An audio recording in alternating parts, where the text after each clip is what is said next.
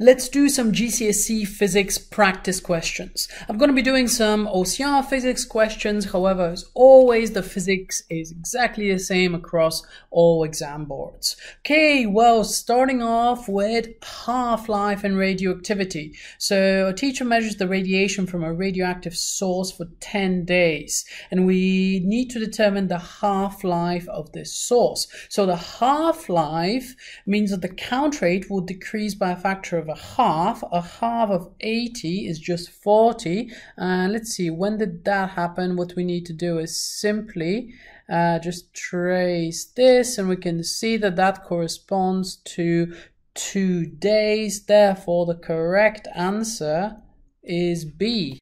Beta radiation is used to check the thickness of thin aluminium foil. Why is beta radiation used?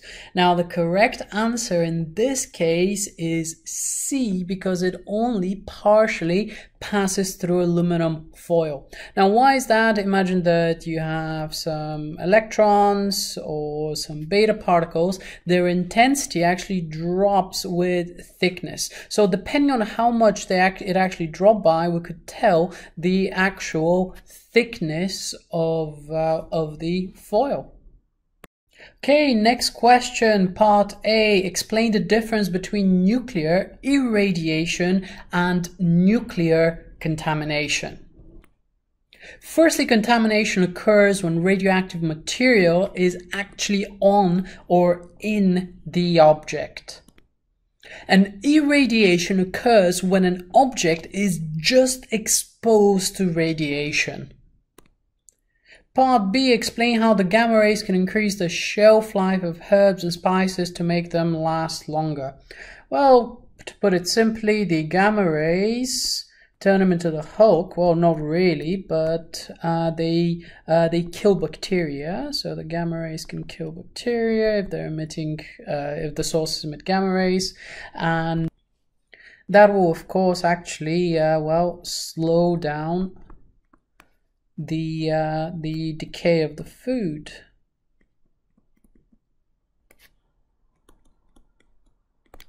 Okay, next one. Some people are worried about eating irradiated food. Write down 2 concerns.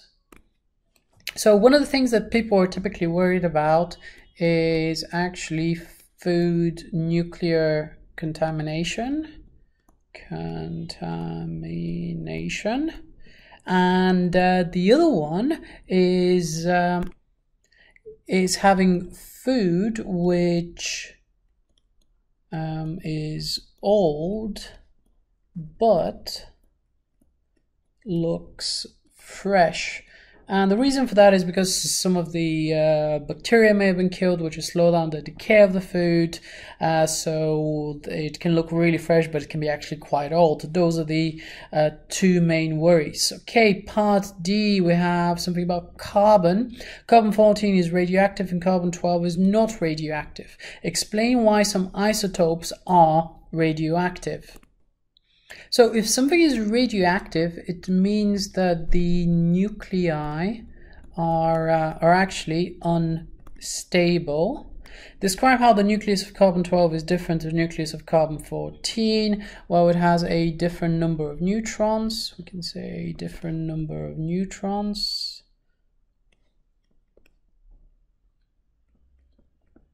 If we want to be more precise, we can say that carbon-14 has 2 more neutrons. Should we just write this down just for our knowledge, even though it's probably not required for the mark? So carbon-14 has 2 more neutrons. Okay, finally we have some decay equations. Complete the decay equation for alpha emission. Okay, so if we've lost an alpha particle, this means that this number here will be 230 take away 4, so it's going to be 226, and 92 take away 2 will just be thorium 90. Here is the equation for beta emission. Okay, well, the beta particle is just an electron typically, so it's going to be a 0 and then -1. Complete the decay equation for gamma emission. Okay, so the gamma particle is 0, 0, meaning that this one here will be just 92. It's still uranium. And this number here is also 0, meaning that this number up here will remain unchanged. Remember, with equations, they always have to balance out. So quick check: 235 is equal to 0 plus 235, 214 is equal to 0 plus 214, 230 is equal to 4 plus 226, and then the lower numbers will balance out in exactly the same way. Okay, next we have a multiple choice question, and for the purposes of revision, I'm going to go through the ones which are not correct first of all. So it is the splitting of heavy nucleus into smaller nuclei. This is incorrect because this is actually nuclear fission. So we can just write this down. So it's nuclear fission, not fusion. It is the main way in which nuclear power generates electricity. Once again, this is nuclear fission. Helium is converted into hydrogen. That's not correct. And finally, energy is released because mass is converted to energy. That is absolutely correct for nuclear fusion. So the correct answer is A. Okay, next one, we have a nuclear element. So that's americium-241, which is a radioactive source, sometimes used in smoke detectors.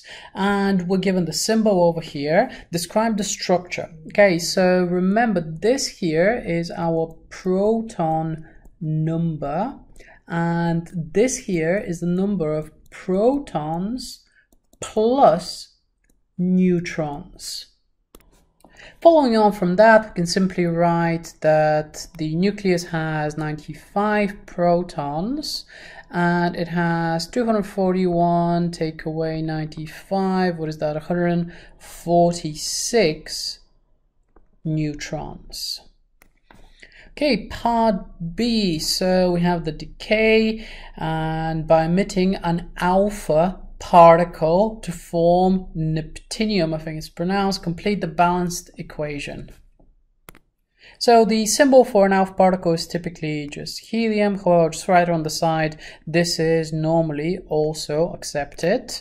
And all we need to do is just balance these out. So let's start with the proton number. We have 95 on the left, so these two will have to add up to 95. So something plus 2 is equal to 95. That something is going to be 93.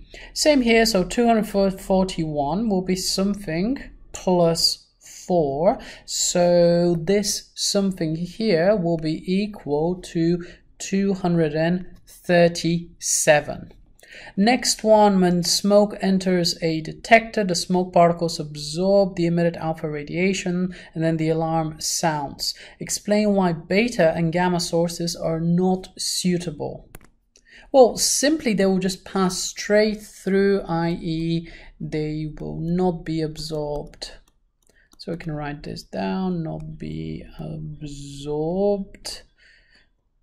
Okay, explained what is meant by half-life.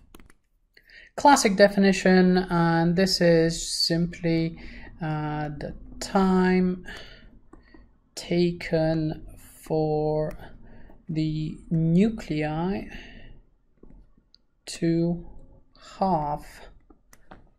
That will do. Explain why the half-life of this element is suitable for a smoke detector, and that's 432 years. Well, it's sufficiently long. And the way we can word that, we can say that the half-life is long enough for the activity not to change significantly. What do I mean by that? Well, if the half-life is 432 years and we're operating a small cloud for, let's say, 5 or 10 years, then it will not change. The activity will not change by very much, and we could still have an operating alarm. Okay, we have a table which shows some data for 2 radioactive sources. Both start with the same number of radioactive nuclei. Which source is a greater health risk? Really interesting. Explain your answer. Well, thorium will clearly be the greater risk. So we can say over here that thorium-228 will be a greater risk. Remember, we need to explain our answer. If it has a shorter half-life, so a much shorter half-life, will mean a much higher activity.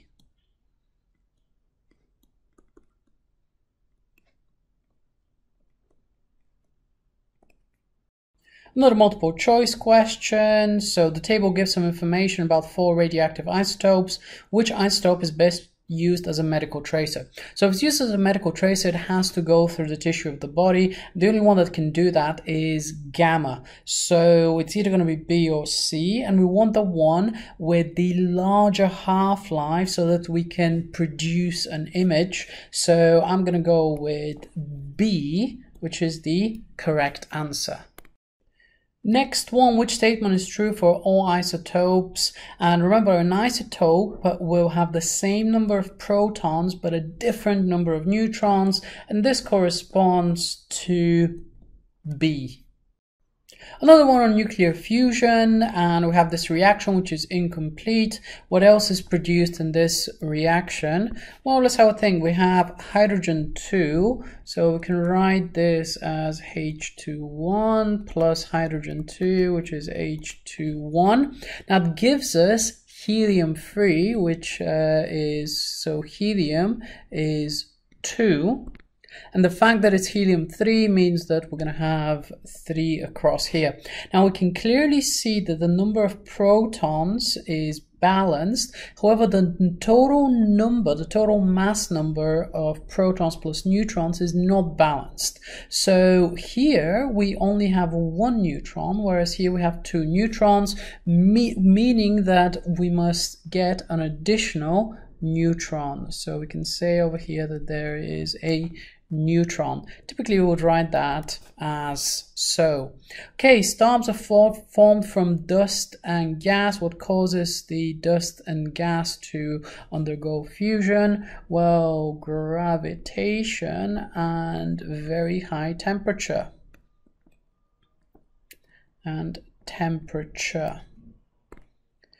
Describe one similarity between nuclear fission and nuclear fusion. So in each of them we can say that mass is converted to energy. Like so. Describe one difference between nuclear fission and nuclear fusion. So in nuclear fusion, so I'll just write this down here.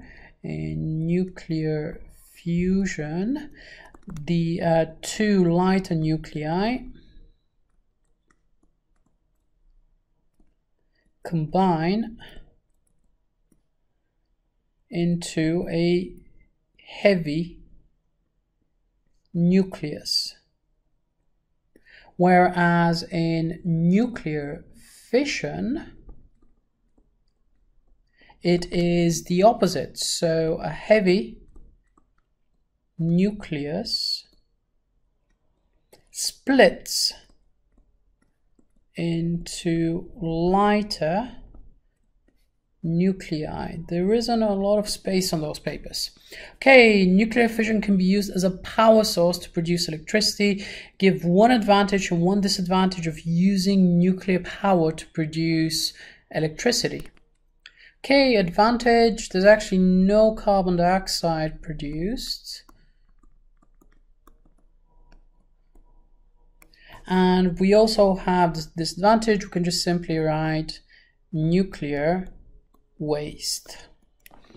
Okay, folks, well, hopefully this has been very, very useful. Remember, I've covered the entire topic of the atom and atomic physics and nuclear physics and radioactivity. So you need to have a look at this video right over here.